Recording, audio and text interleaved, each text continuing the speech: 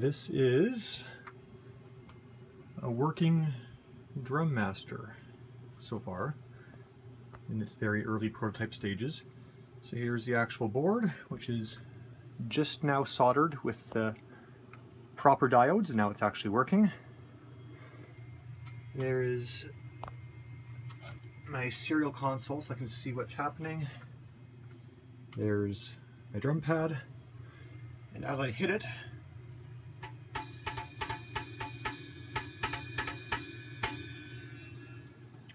you can see it's actually working. It's velocity sensitive.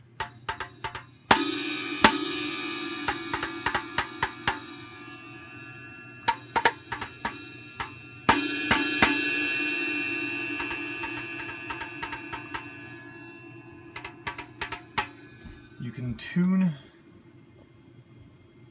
the pad, or the potentiometers and the pads can be tuned via software.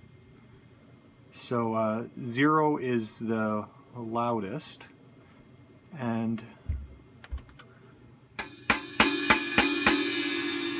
255 is the least amplification. So you can see right now it's barely registering at all.